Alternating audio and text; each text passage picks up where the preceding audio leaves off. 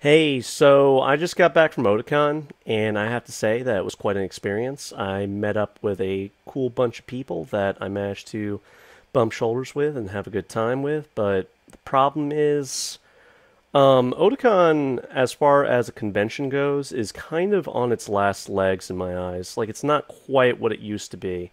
Okay, so maybe calling it a convention that's on its last legs is a little bit extreme, but at the same time, it is quite definitely not what it used to be. For instance, I'm a longtime convention goer. I went to Otakon, um, for several years now, and I've gotten to see it at its peak and at its like low point. And this is definitely one of the low points. It is least in decline. And I would blame the increasingly commercialized corporatist strategy that it's employing to try to derive large amounts of revenue and profit. But at the same time, there's been a growing disinterest in people just recognizing that Otakon isn't quite what it used to be. It's sort of like that convention that sort of lost its spirit along the way, and it sold out its soul in a bid to try to, make an extra buck or two along, up till now. And my problem with that is that there's not a whole lot bringing me back to Otakon if that's the case, other than perhaps a vestigial interest in anime, but also because of nostalgia that kept me going in the first place. You have to bear in mind, Otakon is not just for people to go to cosplay or attend panels to. It's also a sort of networking thing for some friends that I know, because you have a chance and opportunity to meet a lot of people in the industry, and sort of inspire you to make your own content or do things that you want to do. For instance, make a manga or an anime, or at least pitch the idea for that sort of thing. And Otakon's forgotten about its roots as a nonprofit and instead geared itself towards a very commercialized strategy. For instance, they wouldn't do things that other conventions will do. They won't, like, sort of lend credence to people that have issues. For instance, I had a friend that had accidentally put in a mailing address incorrectly into, when they wanted to get their badge shipped to their house. Because, staying in line and having to attend, like, the convention on a Thursday just to pick up your badge, it's, taking, it's just very needlessly, like, inconvenient. So some people want to get their badges shipped to their house so they can just show up to the convention.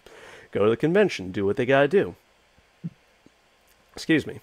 The issue with her is the fact that, and I can definitely see it both ways. I understand that Otakon has a interest in mitigating people getting something for nothing because, in their eyes, I'm sure that they're imagining, well, it's, your responsibility to enter in your address correctly, and, we just sent out a badge, and we don't care which address it gets to. The fact is, now we have, a badge that's already out there. If we send you a badge, that's, we're losing $100, basically.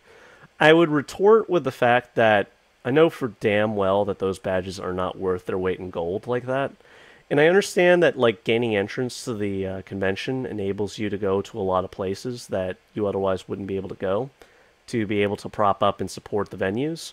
But at the same time, not even a sense of remorse or, like, expression of empathy to her plight. And I'm also biased because I know her. But at the same time, it's sort of just one of the many stories I keep hearing about the convention at large that has sort of lost its sense of compassion and has traded that for the soulless corporate entity that it's become. And with that, I have to say that the benefits to moving down to Washington, D.C. and becoming... It's already been corporate, like, a corporate entity for several years now, but it's sort of become more pronounced ever since it's moved down to Washington, D.C. I will say that the venues are looking a lot better. I mean, there was even an area down in the theaters room that looked amazing. It was Dragon Ball Z, but basically took the tournament area, had like a walled structure around it, made it look like the tournament area that was featured in Dragon Ball, and had the dragon that's featured throughout the series, the long dragon that's grants you wishes with the Dragon Balls, up above the venue, and it looked pretty cool. Also, a lot of flat screen TVs showing anime as you walk through the halls, and a lot of really spectacular setups like the car show in the back. And there were a bunch of anime weeb waifu cars, but there was also one particular like hippie van that looked like it was something right out of Fallout. Basically, somebody dolled their van to look like something like a Fallout themed caravan, which is pretty cool, you know. Here's my problem though. So it's harping a lot on making revenue without actually delivering the content that we're actually interested in. And while as much as I like walking around the dealer's room to see what's available, I don't like the fact that a lot of the merch happens to look the same after the while. And at the same time, it's not like it used to be where every sort of venue that managed to get in there had something different to sell. It was like a lot of the merch that you could otherwise buy anywhere else was offered here, and you didn't have those like, you know, singular mom and pop or very unique like, you know, merchants selling things that were very unique. Also, the dealer's room both days, Friday and Saturday, opened early. Actually, not opened early. It closed early. And I have to say, it's weird how the Artist Alley opens so late, and they pay a fraction of the price compared to the people in the dealer's room. That was just like an issue that one of my friends raised, and it was, you know, a legitimate grievance, but I can sort of lend more sympathy towards the artists, especially coming from the furry fandom.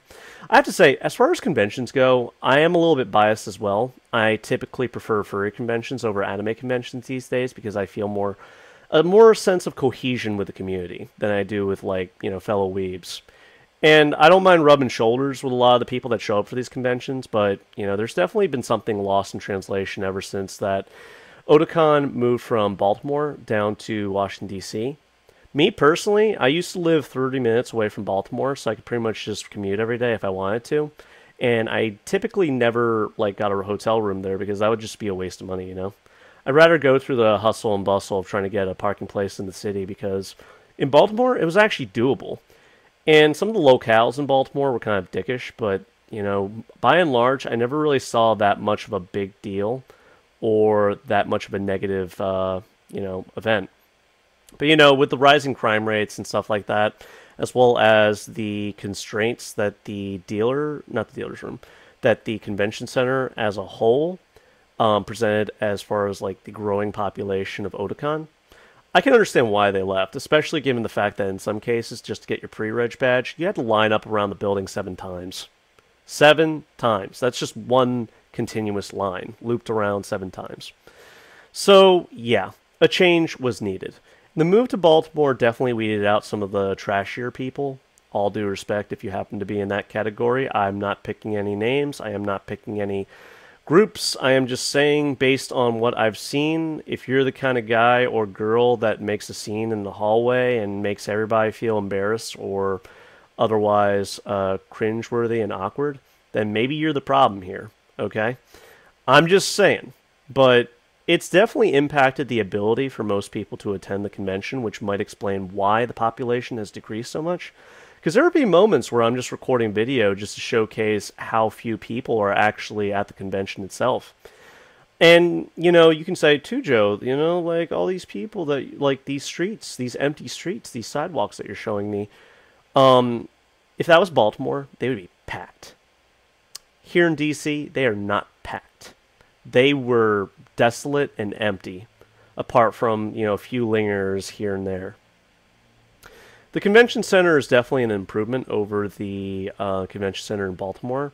However, I would have to say that it's just not the same. And that's an obvious quibble to make, but it's not the same in the volume of people that would come. It's not the same in the type of people that are coming. And it's also not the same in how long they stay, because everything seems to close a lot earlier than it used to. That might just be because of DC. It might be because of the commercial corporatist strategy of Otakon. But it definitely had a noticeable impact on my overall con experience. Everything looked good. Everything looked very shiny, very presentable, very squeaky clean. But at the same time, I couldn't ignore the fact that there was just a very there was a very like lack of tact and tender loving care between the staff members and the staff members of the respective convention center as well as the Marriott hotel in terms of their guests. Like I feel like they could have treated us a lot better, kind of like they did at the Baltimore Convention Center. And that, by and large, when we're having fun and we're not hurting anybody, you don't need to yell at us to stop what we're doing or to like leave an area or anything like that. We can just be, you don't have to like yell at us to do that. We can just be asked like, "Hey, you're kind of creating a disturbance here. Can you, go?" There's a certain like con etiquette, but that con etiquette gets thrown out the window when most people are enjoying the fun, Of course, you're gonna have that bitter sad sack in the corner that can't have fun to say their day and save their life, if their life depended on it. I don't even know what I was saying. They can't even have fun if their life depended on it. But like by and large, I've seen it at cons. Yeah, it gets a little annoying after a while, but if everyone's having fun, hey, just let it ride, man. Why you gotta be the one to crash the fun? If it's creating a health hazard, that's one thing, but if it's not hurting anybody. Anyway, so yeah.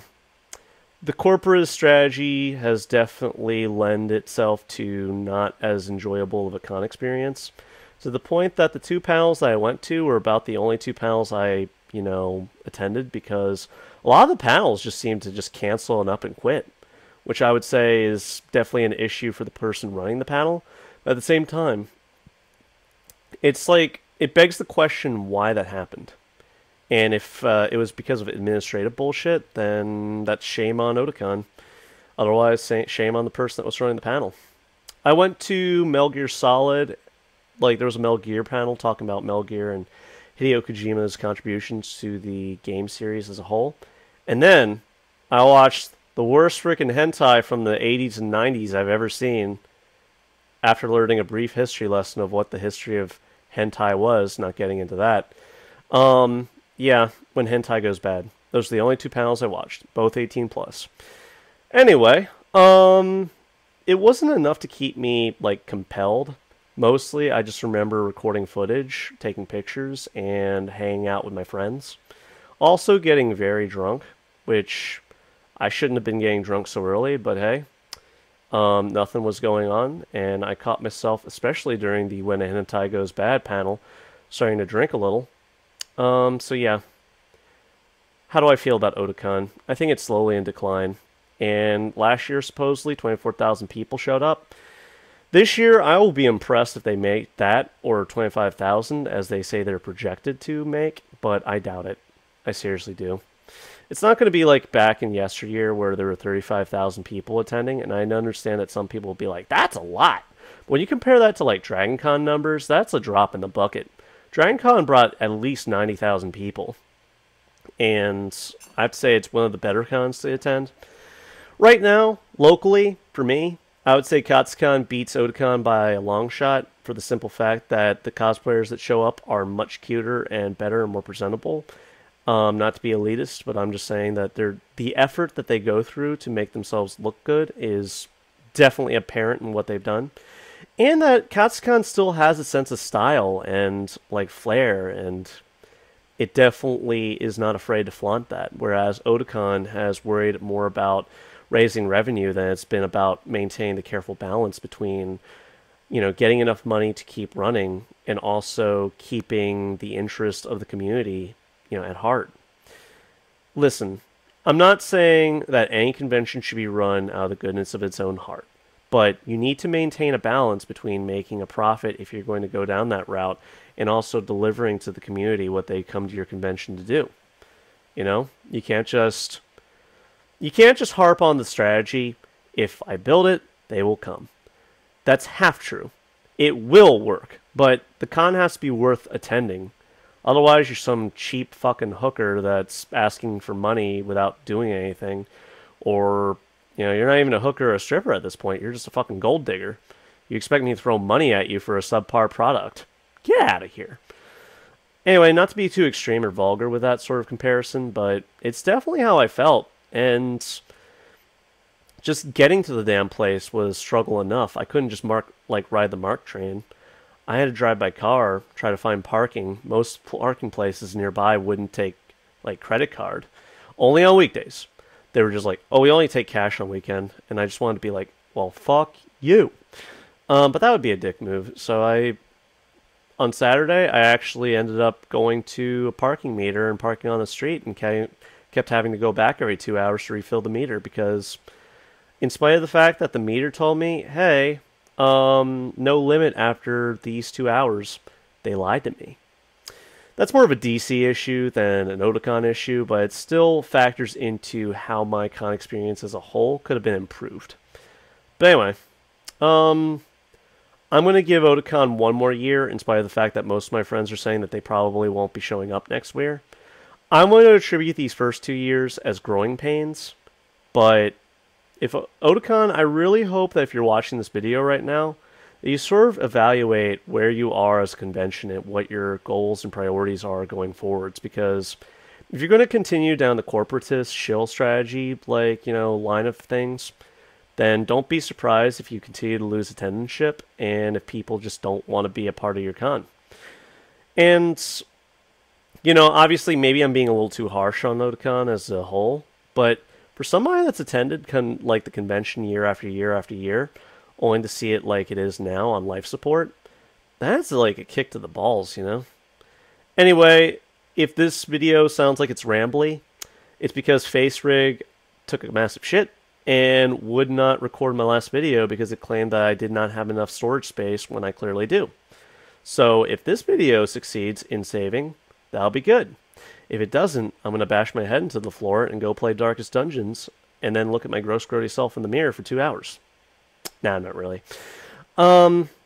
In all, I would have to say Otakon has definitely taken a more corporatist strategy in how it runs things from an administrative and marketing perspective, and I feel like it could honestly stand to gain some soul again, gain a sense of spirit, because Otakon by and large just feels like it's sold its soul for the promise of wealth and prosperity, and that's clearly not happened because not as many people are attending the convention as they projected or desired.